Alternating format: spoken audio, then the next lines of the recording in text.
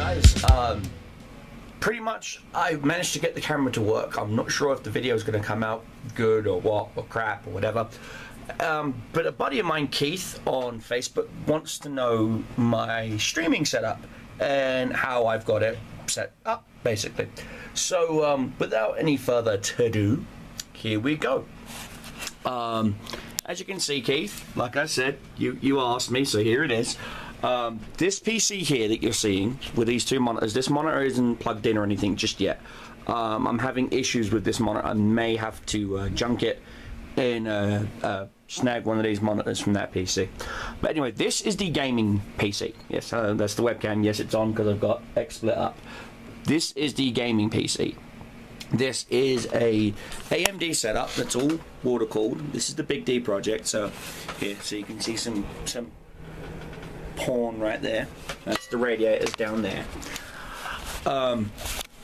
Pretty much the webcam and the cardio mic are plugged into this PC. Let me get rid of that. I plugged into this PC. So these two are not on this PC. The headset microphone is the only microphone hooked up to this PC. Okay, and that's what I use with TeamSpeak, and that's what you guys in the chat, in Twitch chat, as you can see. Yes, this is my Twitch chat. I'm still here, guys. Like I said, I'm always here. Okay, I'm always here. And so I have an HDMI splitter cable. In fact, I have a spare one right here. This is how I get my HDMI signal from the gaming PC to the encoding PC. I'm about to explain. This takes a single HDMI out into two outputs. Okay, first output goes to my capture card. The second output goes to this monitor. So literally, it's a 1-to-1 on the compression. It's a 1-to-1. So as you can see over here, as you can see over here, I have my Skype and a few other things up. Better close that because there's some private conversations going on there with me and David. But as you can see, this is the webcam. That's the webcam software. This is my bot software. This is why when people try to post like and his name is John Cena, I don't hear it because it goes off of this PC, not my gaming PC, therefore not my headset. So you control me all you want, it's not going to hurt me. Of course, this is my green screen, so you know. But most importantly, this is the software I use. I use XSplit.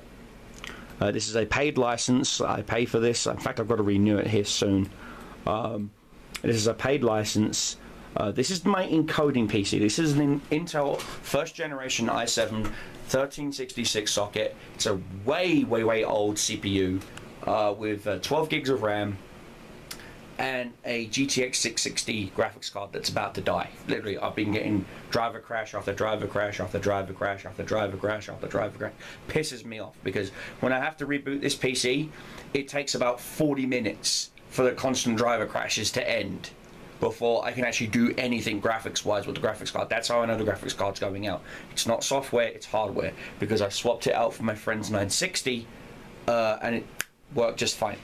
Put the 660 back in, literally first reboot, crash, crash, crash, crash, crash, crash, crash. So that's how I know it's the graphics card. Okay, it's not the motherboard, it's not anything else, it's just the graphics card. The graphics card is old, it's dying, it's time to go. It's time to kick the bucket, basically, for that. So what I do is I have a capture card. Unfortunately, I used to have the box for that capture card, but I don't have it anymore. It is a capture card I bought off of eBay. I'll put the link in the video description for the capture card for you there, Keith. I got it for like, I think it was like 50 bucks, real cheap. Let me take a quick look here and I'll even flip this around. Again, I'm not even going to edit this video, I'm just going to leave it up. I put in HDMI cap. See, HDMI capture card. That's what I put in. And there it is right there. It's 38 bucks from China. From Wanhonglo, China. Right there. HDMI in, HDMI out. I don't bother with the out, okay? The out is only if you're running like an Xbox 360, where you take it from here, put it in here, and add to the monitor. Downside is there's a little bit of delay doing that. So I don't bother with the HDMI. I don't bother with the HDMI out. So literally the back of the out on the card I don't do it. Now, yeah, see, this is the exact one I got, and it's 30 something bucks. This is the one I grabbed, and it's free shipping from China. So what'd you expect? This is why constantly I get syncing issues, stuff like that. So and it will crash like a motherfucker. This one is another one they sell. It only has an HDMI in. So if you're using the splitter, okay, you're golden. If you're not using the splitter, do not get this card, okay? You will need to get this card. By the way, this HDMI splitter, again, you can get it on eBay. I got it for, I think it was like $7.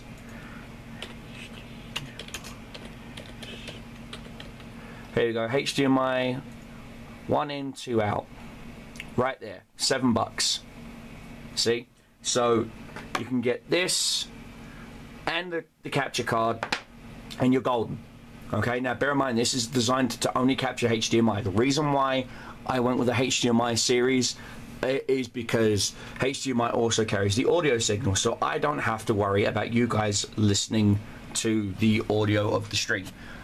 So you guys can hear the game, I can hear the game with my headset again, but at the same time I've got independent volume control. I can turn the game down on the headset, or I can turn the game down via XSplit, okay, via the capture card. So I've got a lot more control there. Do you see what I'm saying?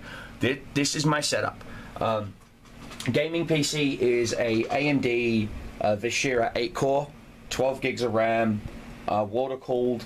I don't know why I water-cooled the CPU. I just wanted to water-cool the CPU, basically because I was looking at upgrading it later on and adding a graphics card. The graphics card is a 750 Ti. I got it on Newegg, on a really cheap Newegg deal. I will post a link to the Newegg here. I'll show it to you.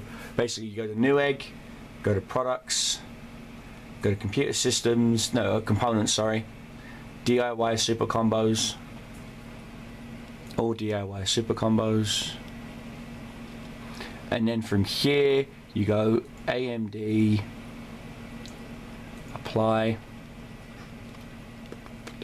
I do like their new system, AMD apply, and we go AMD 3 Plus, not FM2. FM2 is junk, it's out of date now. You want to go AM3 Plus.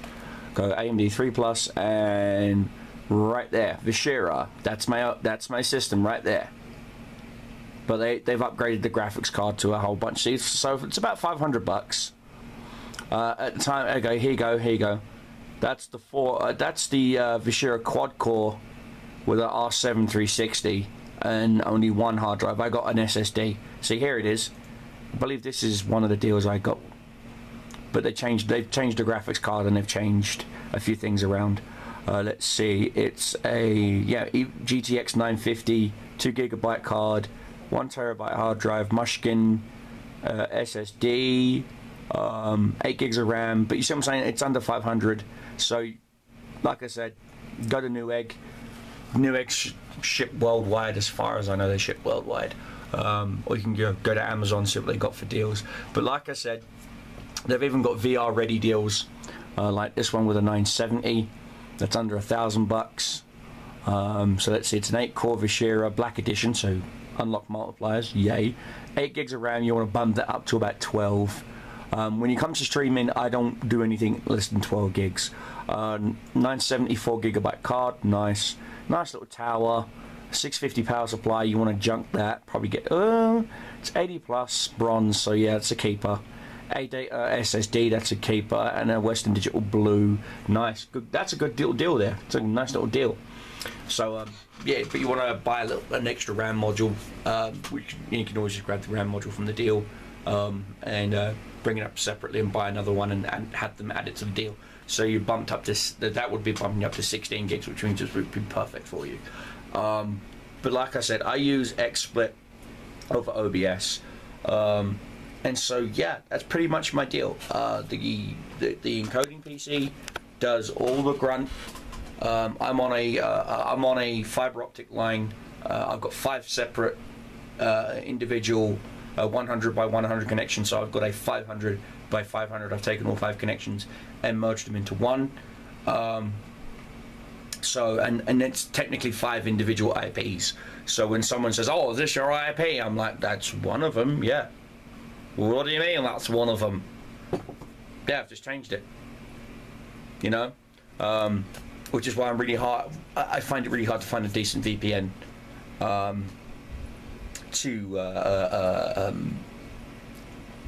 to mask myself, which is why when I do a Skype call with someone important like David from Dust David Games or my handler at Twitch, Chris, I tend to hide my Skype behind a VPN, and I link it to just one connection. So even if you find 1 out of the 5 connections and you DDoS that one connection, I'm still staying online. See what I'm saying? But you don't have to go to that level of extremes, guys. I went to that level of extremes because I want to entertain. Again, this is how I do a 2 PC system. You can also get an external audio mixer. I don't have that. I use a software audio mixer. I use VB audio or VBAN audio voice mixer. It's a nice one. It's a standard 2 hardware input, so I can put individual microphones in there if I want to. For example, I can grab my microphone here, and right now it's muted, so I can unmute it. So I can do various other things and just slide it up, and see now. See, I'm tapping on it, and you're hearing it. See, not that I want to do that though. And that would be my dog. Anyway, I want to mute that. But like I said, it's a software mixer, but it does basically the same thing as a hardware mixer. Just I didn't want to pay out the $200 for an external mixer and adapters and stuff. I am going to be getting a 2-in-1 microphone adapter. Basically what it does is it takes you a single USB connection, so I can basically have this microphone on the encoding PC and on the TeamSpeak. So then that way I can just concentrate on getting just like a decent audio headset from like Sennheiser or something like that. And that way people are, "Oh, what headset are you using?" The headset I'm using when I live stream is a Cobra, eBlue Cobra 707s. These are about 30-40 bucks on eBay. You can get them from US sellers, Chinese sellers. You can get them all around the world. They have a USB audio op amp built into them, but you can't use the USB alone. You have to still use the microphone and headphone jack, standard 3.5 jack. But the USB powers on the lights and the audio op amp inside. The audio op amp is pre-configured. You can't configure it or anything else. It doesn't even get BIOS updates or anything, which is a bit of a shame. But it is a good headset. One of the things I like about this headset is you can take the headset cups off. Here, I'll do one real quick for you. You can actually take the headset cups off and wash them. So if you've got really sweaty, stinky ears, or you've loaned these to a friend, you can just pull the cups off, throw them in, or you can even buy the cups separately as well. So I have an extra spare set of cups that I have in my gaming case over there, so that when I go to a LAN event and someone wants to use my PC, I don't have to worry about their sweaty ears and shit. So, but like I said, it's a really good headset. Doesn't pinch my head, doesn't squeeze, makes me look like a Cyberman, which is pretty cool as well. But yeah, that's pretty much my build. My gaming PC, AMD. I really don't need the horsepower like that. My encoding machine is Intel, simply because Intel handles data better than AMD. I'm sorry, it's just my personal belief. So yeah, that's pretty much it. And here's XSplit, you can see over here. I know. Wow, Inception. So like I said, so when someone tries to want to troll me with, you know, Rick Ashley or whatever, I don't hear, and that's nothing, I don't even hear the music that you guys pick. I don't hear it because they come through my speakers. So I just turn the speakers down. So as long as you guys are enjoying the music, I don't care. And if I really need to listen to the music, if someone says, "Oh, someone's playing a troll song," I just turn the audio on from the stream. If that's the case, I come over here, skip the song, and kick the person. Just say, or one of my mods will kick them. That's how it works. The only advice I can give to new streamers is stick with it. You may get disheartened, you may be stream, you know, you start your stream, you look, ignore the view count, okay, Keith? Ignore the view count. That's all I can say. Numbers aren't everything. Have fun, no matter what. If you're having fun, then people watching you are going to have fun. I know I rage a lot in Heroes and Generals, but that's passion. Because I know people who I'm squatted with can do better. You know, I've seen them do better. I know I can do better. You know? So, stream games that you have fun with. Whether it's just trolling people. I mean, you've seen me some streams, Keith, where I'm just trolling enemy tankers. You know, and I'm laughing my ass off to the point where I'm getting dizzy. Like I said, okay, have fun.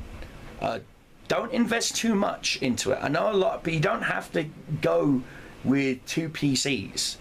I went with 2 PCs because I've decided to make Twitch my full-time job. I've decided to make entertaining you people, you, my followers, my job. It allows me to stay home to take care of my wife who's disabled. It allows me to stay home and take care of my daughter, you know, and take care of the house, my aunt, you know, the home, everything else. And at the same time, it allows me to be entertaining and helpful to you guys. So again, this video is mostly aimed at my buddy Keith, but if this video did help you, please give it a thumbs up. It lets me know that you guys like these sort of videos. But most importantly, gaming PC it is just that. It's low to mid-range. There's nothing uber special about it. Yes, when the 1080s finally get released and I've got some money, I'll be buying a 1080, maybe 2, and slapping them in the gaming machine. Why? Because I can. Because I see, and that's another thing. If you plan on just doing Twitch as a hobby, you know, like once a weekend or whatever, or you're playing a game and you just want to use OBS to record your gameplay and put it on YouTube, go ahead, do it that way as a start. Because when it comes down to it, a lot of people who watch you will say, do you have a YouTube channel? And then you're stuck. At that point, you are stuck. Whether you say, yes, I do, and here it is, and you've only got like 2 videos, and one of them is Dave the Stormtrooper humping, you know, to freaking Gangnam Style, what bum Gangnam Style, you know what I mean? And the other one is you doing a video vlog of complaining about douchebags doing something, you know. That's going to make that person think, well, wait a minute, he's on Twitch more than he is on YouTube, so they're not going to sub to your YouTube. You see what I'm saying? You're gonna be at the point where you're gonna have to decide, what do I devote my time to? Gaming and putting the videos on YouTube, or gaming and live streaming it on Twitch, with YouTube being something that's on the back burner. I like to burn the candle at both ends. As you can see, that's what I'm doing. It's a YouTube video. Duh.